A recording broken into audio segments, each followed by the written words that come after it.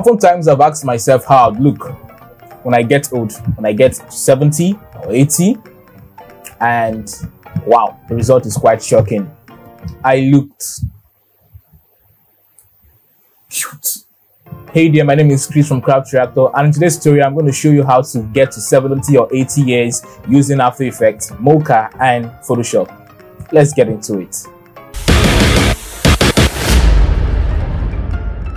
Right here in After Effects, and the first thing to do is to determine the reference frame, and this is where I want to start creating the old face thing, and I want to choose this frame.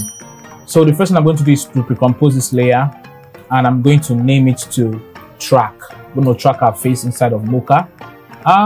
Click on Move All Attributes and click OK, and I'm going to launch in my Mocha Pro. The new version of Mocha Pro comes with a power mesh, which makes it easy for skin warping and perspective, well detailed. So I'm going to launch Mocha, and so yeah, we're in Mocha, and I'm going to drag this to our reference frame. Remember, I said this part is the reference frame I want to start with. So I'm going to click on my spline tool, and I'm going to draw a mask, draw over my face. I'm going to click OK, and I'm going to make sure that translation, scale, rotation, shade, they're all checked, and I'm going to check on perspective because there was a bit of movement of my head, and I'm going to click on mesh. Now the reason for this mesh, as it is in the new version of Mocha, is because of the skin movement and the skin warping. It detects the motion of the muscles during any movement. So I'm going to go to my mesh options, and I'm going to change this from automatic to uniform, and I'm going to leave this at 32, and I'm going to click on generate mesh. Now we can see we've generated our mesh. Now the next thing to do is I'm going to track this.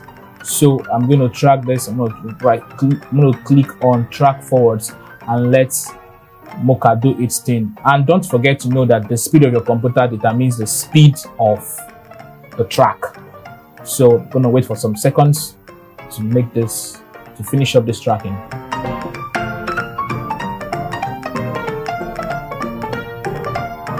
So Mocha has completely tracked this. As you can see, the result is pretty nice. As you can see the muzzle warping and everything going on. So I'm going to go back to my reference frame, and that is at the beginning of this video, and I'm going to create click on show planar surface, and I'm going to expand the planar surface to cover the entire frame, and I'm going to save this. So it has been saved, and I'm going to go out of Mocha. We are done with Mocha. So our tracking has been done, and I'm going to go back to this reference frame, which is at the beginning of this timeline. I'm going to export this as a JPEG. So I'm going to go to composition. I'm going to save frame as a file, and I'm going to type reference frame JPEG, and I'm going to render it. It has been rendered, so I'm going to open my Photoshop, and this is it. This is my reference frame. So I tried using the neural filters, but the neural filter in Photoshop didn't give me exactly what I wanted. So I had to create this from scratch with my own I had to create this manually. So what did I do? It's pretty easy, no biggie. I just went to and imported. I downloaded an old man. I'm going to resize this.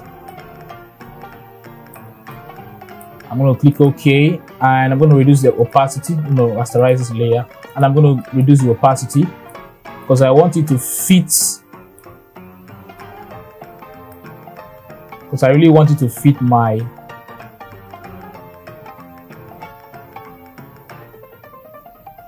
so I think here is okay. It actually fits my two eyes, because the eye is actually a reference point for every image. So I think this is good, and I'm going to create a mask, and I'm going to change this to overlay I'm going to create an adjustment layer and I'm going to set that black and white. I need to add more wrinkles to the face. So I'm going to add it to this too. And just like I did with the first, I'm going to reduce the opacity to actually see where this is going to. And I'm going to resize it.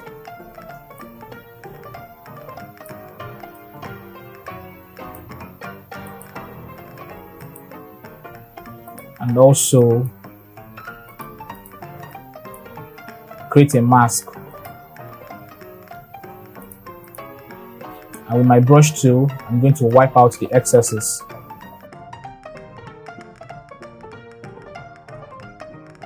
So I'm going to change the blending mode to overlay. So the next thing to do, I'm going to change the color of my hair. I'm going to my pen tool. I'm going to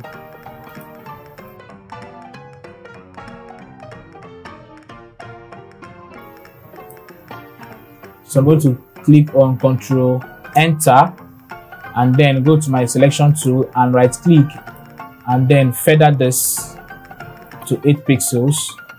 And then I'm going to press Control L to bring up the levels, and I'm going to shift the levels up to this point in such a way that I have I have that white feel. And I'm going to do the same with my eyebrow.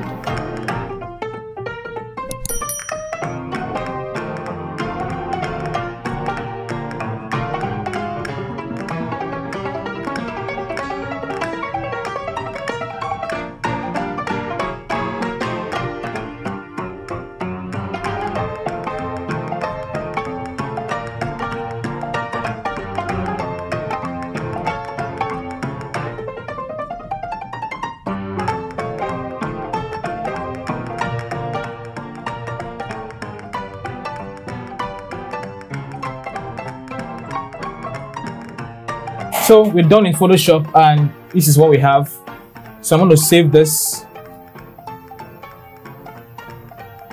I'm going to save it and I'm going to name it as my reference frame 2.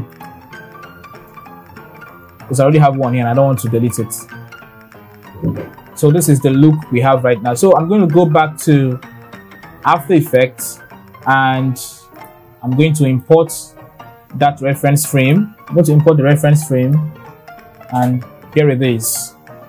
So I'm going to drag it down here and here we have it. So I'm going to pre-compose it and I'm going to name this as Insert. I'm going to click OK and I'm going to go to the track. I'm going to go to my track layer where we have the tracking data, and I'm going to copy this and I'm going to paste it over the reference image. So I'm going to open up the module renders. I'm going to check render and I'm going to module and click on stabilize warp.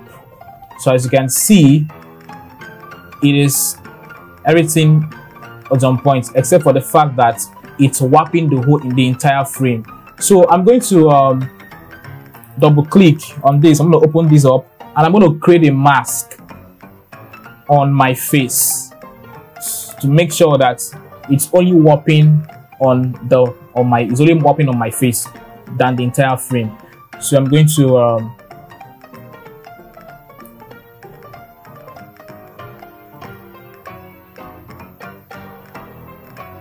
use my pen tool and then draw a mask. Don't bother about the head, I can still recreate it.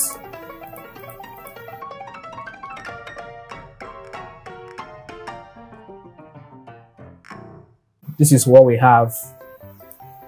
So I'm also going to max out my eyes and also I'm going to max out my mouth.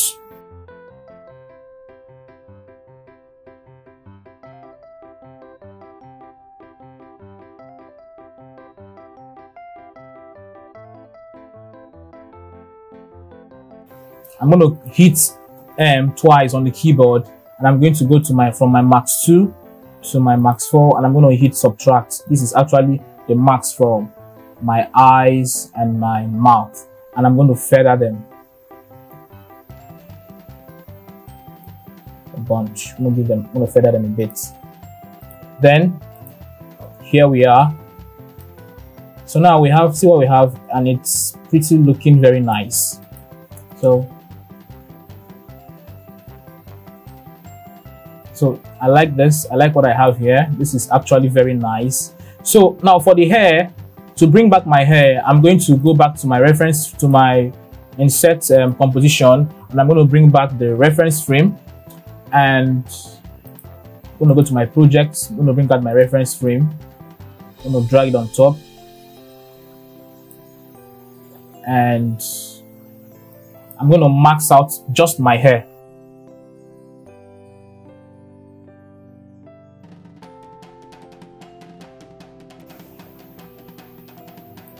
So I'm going to feather it. I'm going to hit F on the keyboard and feather it a bit. And this is what I have now. So as you can see, this part of my neck isn't blended originally to the skin. So I'm going to go back to my insert composition, and I'm going to go back to this point, and I'm going to feather this part a bit.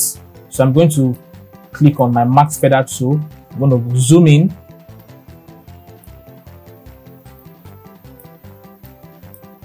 and I'm going to make sure that this place is feathered. So I'm going to create a point here. I'm going to drag it. I'm going to get another point here. I'm going to drag it too.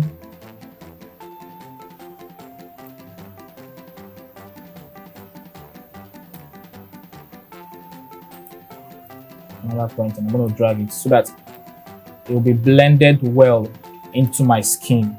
So let's go back and check it out. So you can see that sharp boundary, or that sharp line has disappeared. So it is looking very nice right now.